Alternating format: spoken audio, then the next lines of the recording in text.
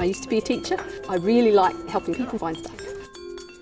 So for me this is perfect. We've been very fortunate that our librarian is thinking forward, not looking back to what's happened in the past in libraries. We're wanting our librarian to push the boundaries, to be curious, to be flexible, to be open to what students need. I find that our librarian is very friendly, very energetic, and she's always willing to help us. Ms. Nisbet knows almost all of us, so and she knows what assignments are going around the school, so it's easy for her to know what we need and when we need it. And she's in contact with all our teachers at most of the times. Whenever I walk in here, I feel a friendly vibe. We all like coming in here because Mrs. likes helping us, and it's like a fun atmosphere to walk in, like with the bean bags. Our librarian, Rose, is central to our library.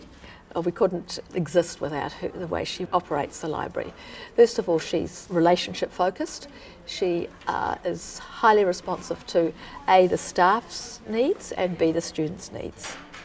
She works with staff very closely in that she attends our staff meetings, she attends our professional learning each week, she knows what we're all doing in terms of curriculum, and she's always looking for new ways to access information for us as staff, but also for students. So if students are in here, she will sit alongside them, find out what they're doing, find out what they might need, or find out what the library might have to offer them. I definitely do see myself as an educator. My place is in an educational environment. I'm part of the professional development of the school. I'm part of their professional learning group. I'm not isolated, I'm part of the conversation. We've put resource into this library and to our librarian because of our philosophy of learning, which is seated in inquiry, where we're seeking to develop students who are taking responsibility for their own learning. The explosion of the internet's amazing because now, inquiry learning, the information's all there.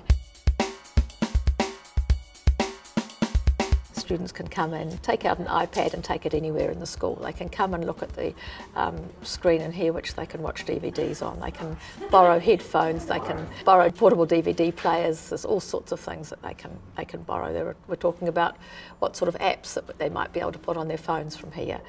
Having accounts for apps that might be useful. The librarian is there to support you and not really judge you on anything. She's not really there to get us in trouble, she's there to help us. That's why we like her so much. Having a person like that it's not as formal as a teacher, but it's more of a friend. In a way, she's our information coach. This library is the centre of everything. You could say it's a thoroughfare. It joins two of the wings of the schools. It has access points at both ends. What that does is it allows it to be somewhere where people are constantly flowing. So there's constant movement, and what they can do is they can come in and then they flow through, and then they'll talk to their friends, or they'll come and look for resources, or on the way they are stimulated to think what might be there. Nobody has to make a special trip anywhere because it's on the way. It's a really good place to find extra information. I know that I use this space a lot for actually each subject. There's often in a school a perception that the library is just for history and English and for the arts subjects, but I want to break that down. I want to, everybody comes in here. It's helping me overall achieving better grades and information and resources that I need that I can't get from my subject teachers. Everything's in here.